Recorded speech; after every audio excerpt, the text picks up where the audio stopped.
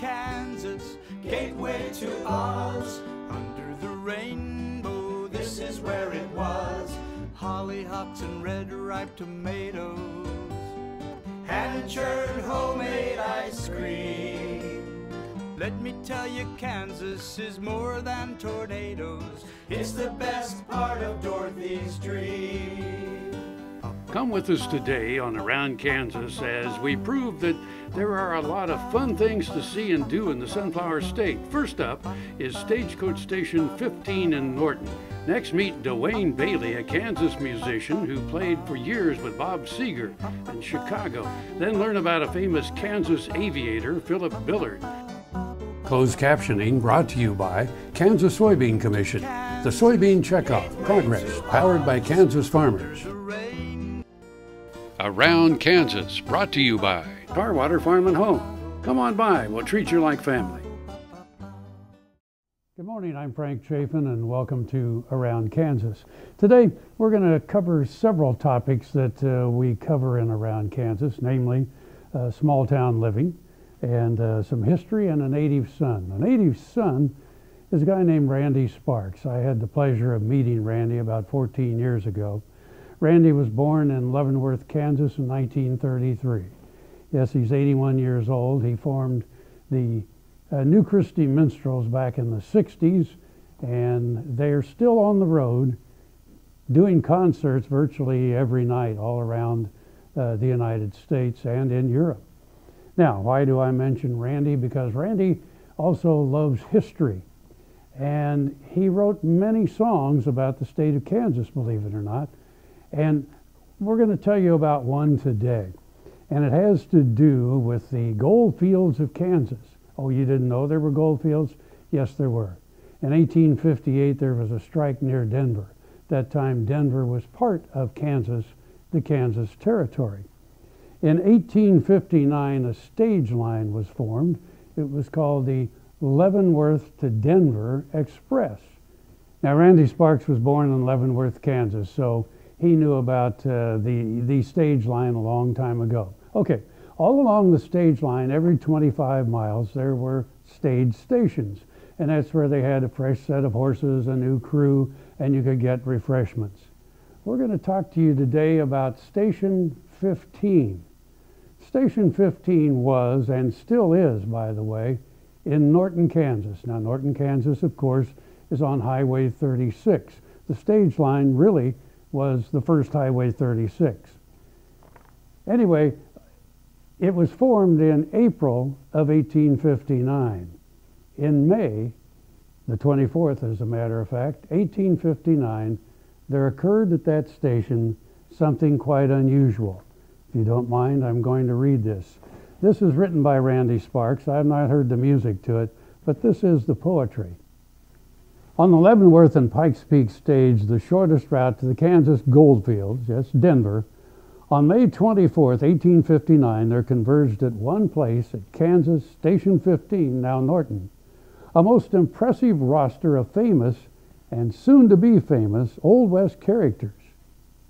That story when we come back.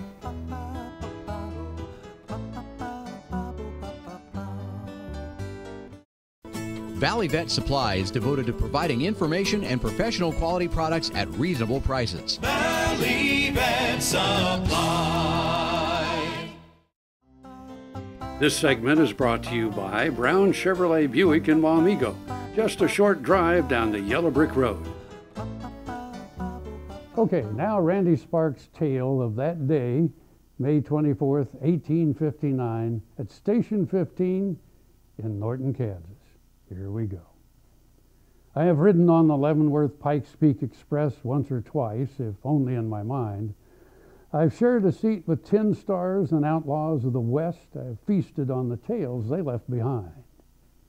At the station in the shadows, I can see them gathered round. May they rest in peace upon the printed page like a dime novel roll call upon that hallowed ground. One by one, they climb down from the stage. There's old Whitecoat, go west, young man. Famous Horace Greeley leads the way. Then Albert Dean Richardson, the Civil War reporter, eager to commemorate this day. And the keeper of this station on the LPP Express Is a Cincinnati lawyer gone astray, and his wife, the Bowery actress, still wears her wedding dress even though their famous child is on the way? 'Tis William Bonney Sr., looking frail and forlorn, exiled to the Kansas wilderness, doomed to share his honest name with Billy the Kid. He calls out to the drivers of the LPP Express, "Howdy, Pat and Wild Bill, climb down and set a spell. Tell me all the news from out of the States." Pat is Patrick Dolan, the famous Texas Ranger, Bill Hickok of the Aces and Eights. Now on that day, a stage going east also stopped. When we come back, guess who's on it?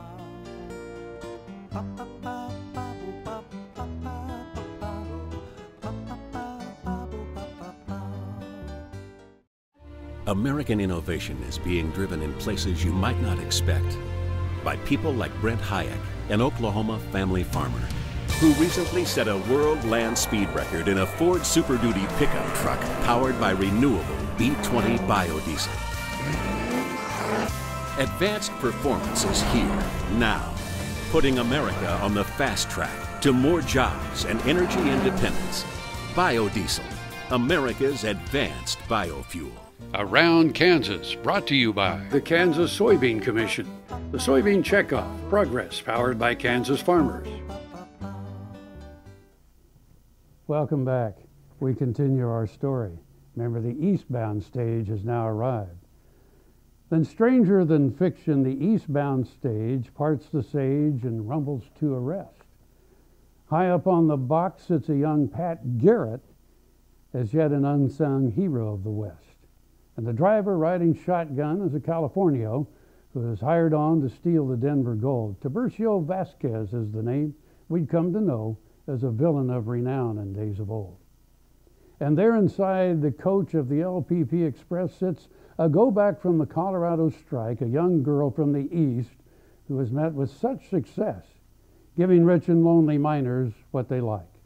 And the Pinkerton detective, who is paid to intervene, is the hero of great legends yet to be. The law west of the Pecos is Honor Judge Roy Bean. He escorts the youngster to her family. I've ridden on the Leavenworth Pikes Peak Express once or twice, if only in my mind.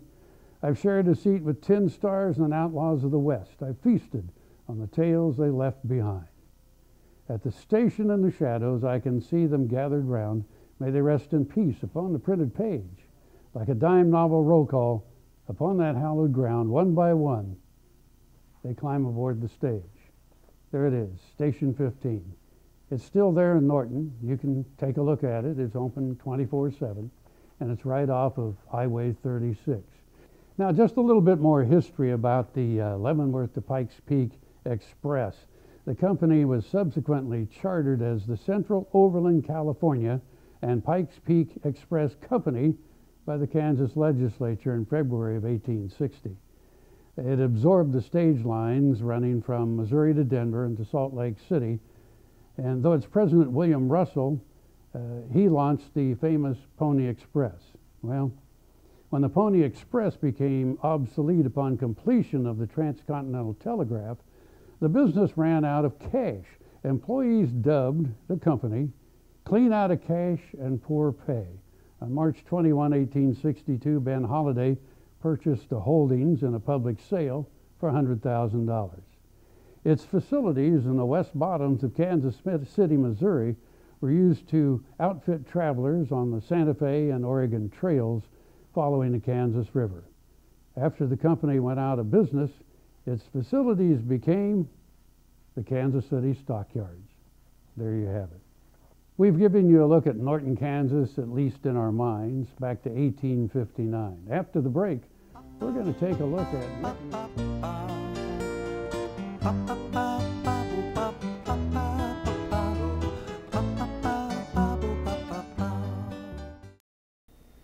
Tar Waters has what you need for all seasons for around the farm and home.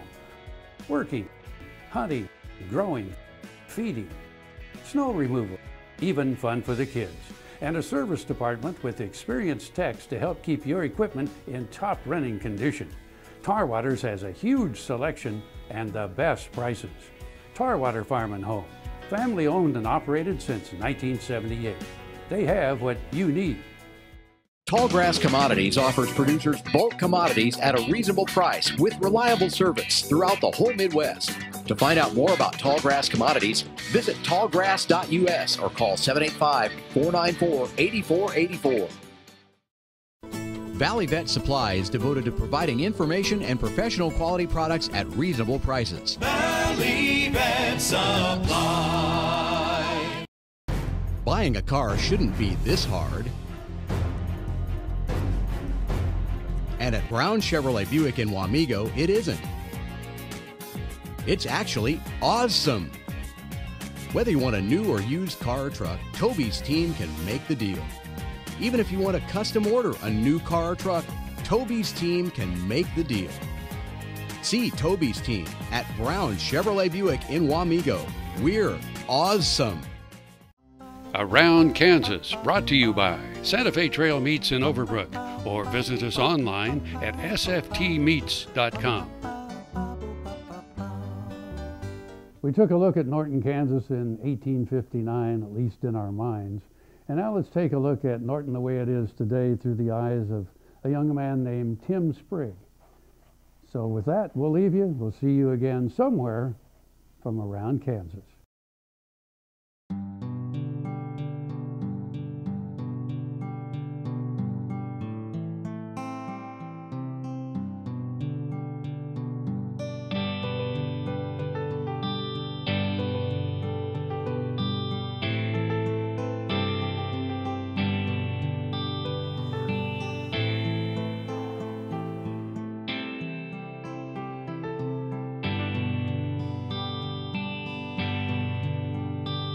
Well, it's Friday morning, been up all night just to catch a glimpse of the morning light from my folks on back porch swing. I've been watching it rain. I went away for a couple of years, but every day I thought about being here. Sometimes I wondered if I'd ever make it back again to Norton, Kansas, 'cause that's where the best begins.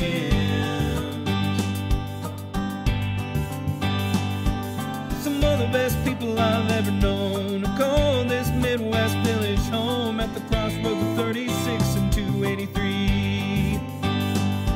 The land is so flat you can see for miles, and it's nice to see faces with nothing but smiles, and even a stranger will probably call you friend when you're in Norton, Kansas, 'cause that's where the best begins. Oh, we don't have no movie stars, but there's real ones in the sky, and the traffic's bad only when it snows. You won't see big city lights, but it's nice to feel the breeze at night. You know it's really like no other place I know. Well, I'm well-traveled, man, I've been around, and in all my time I've never found a place so richly blessed by God, amen. On a Friday night at a football game, everybody knows me by my name, 'cause it's just the same today as it was back then. When you're in Norton, Kansas, 'cause you're where the best begins. And we don't have no movie stars, but there's real ones in the sky, and the traffic's bad only when it snows. You won't see big city lights, but it's nice to feel the breeze at night. You know it's really like no other place I know. Home of the Blue Jays and the county fair, the sunset skies and the freshest air. Man, sometimes it's hard to take it all in when you're in Norton, Kansas, 'cause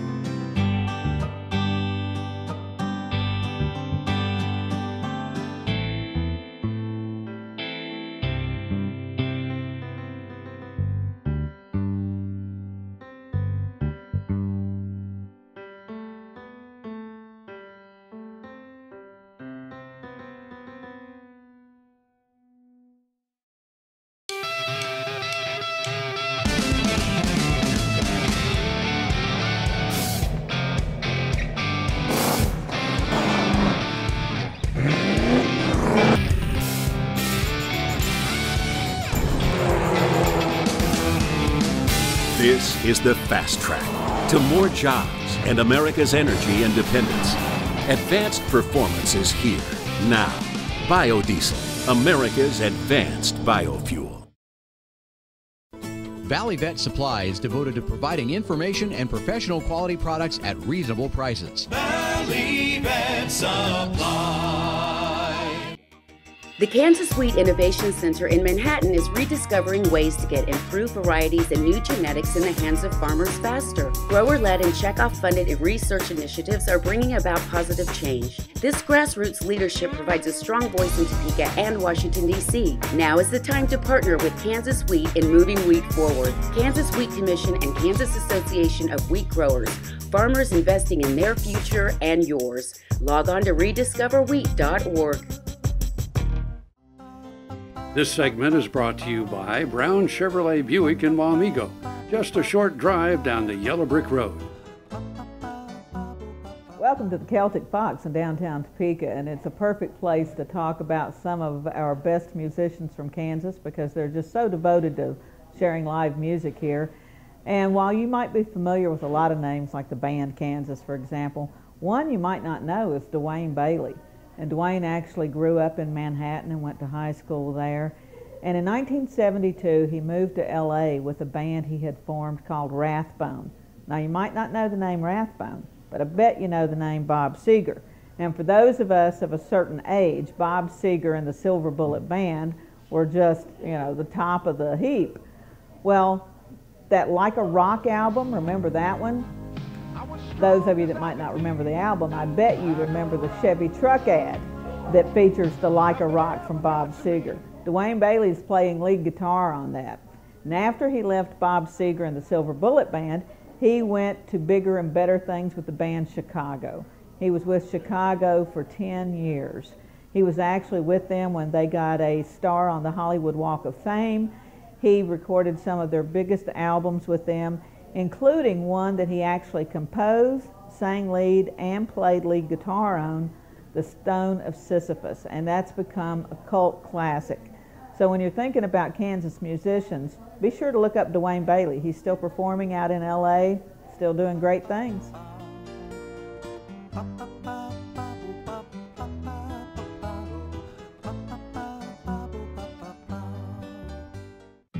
This hog is Hanover hoof for meal made from U.S. soybeans. Now, one hog isn't that impressive, but suppose we add another, and another, and another. Before long, you've got billions of hungry customers around the world all clamoring for the same thing. Our soybeans. Learn more about the billion-dollar appetite of animal agriculture at BeyondTheElevator.com. Brought to you by America's soybean farmers and their checkoff.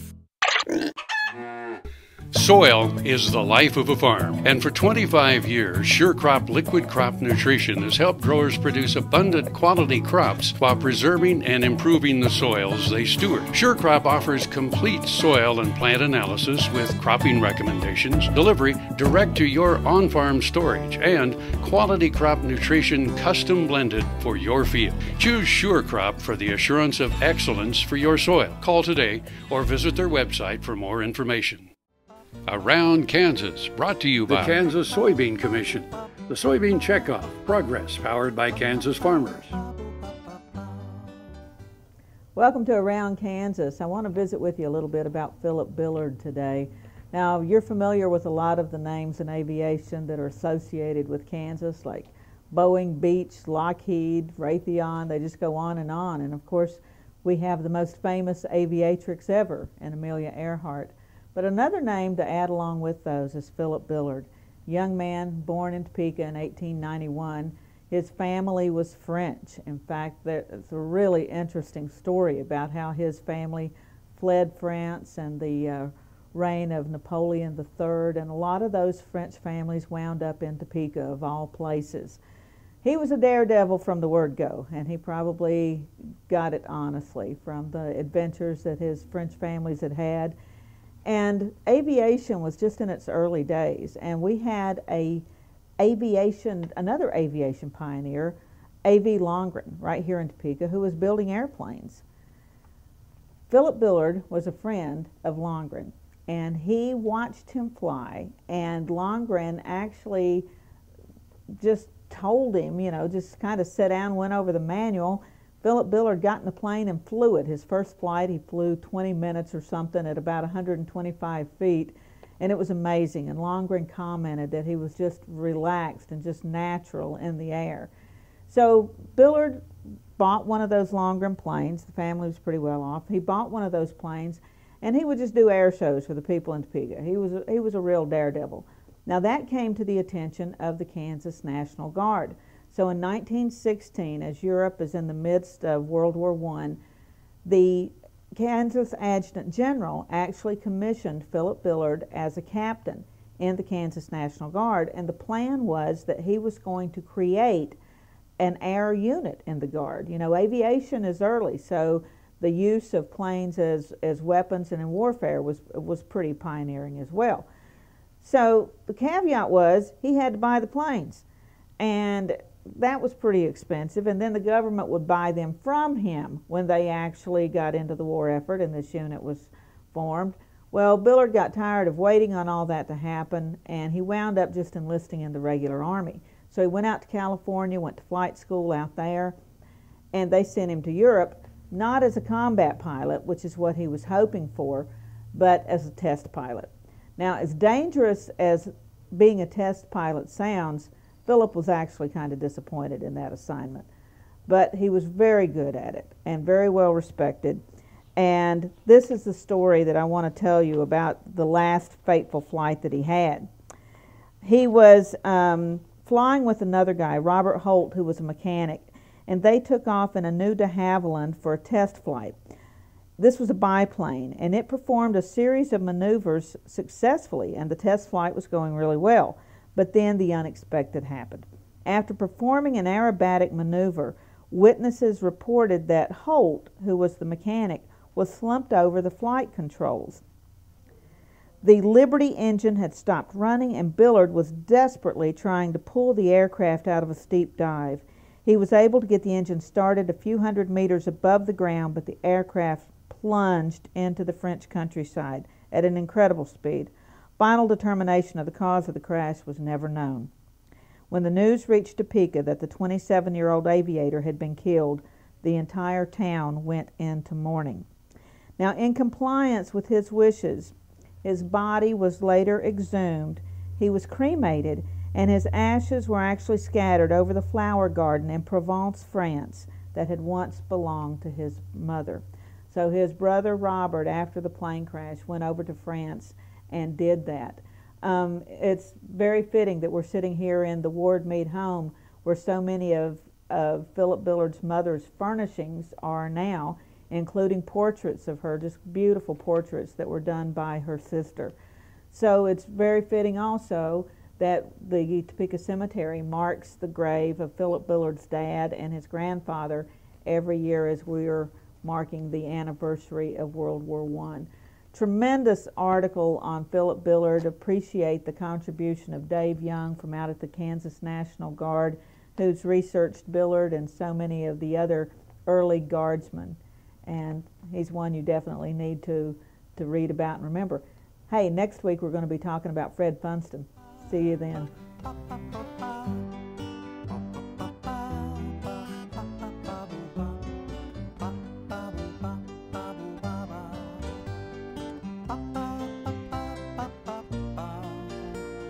Closed captioning brought to you by Kansas Soybean Commission. The Soybean Checkoff, progress, powered by Kansas farmers. Welcome to Kansas, gateway to Oz. Under the rainbow, this is where it was. Hollyhocks and red ripe tomatoes, hand-churned homemade ice cream. Let me tell you, Kansas is more than tornadoes. We're the best part of Dorothy's dream. We're the best part of Dorothy's